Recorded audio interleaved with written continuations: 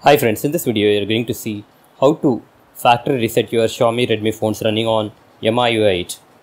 Go to settings and scroll down and go to additional settings and scroll down, and you have an option called backup and reset. Click on that, and at the bottom there is an option called factory data reset. Click on that, and at the bottom you have an option called reset phone. Click on that. It erases all the data on the phone. Click on reset phone.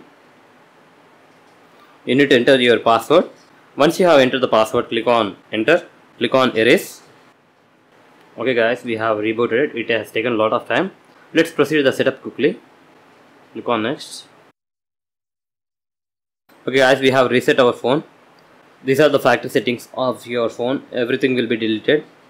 That's it guys. This is a way to factory reset your Xiaomi Redmi phones running on MIUI 8. Hope you like this video. Please subscribe to our channel. Thank you.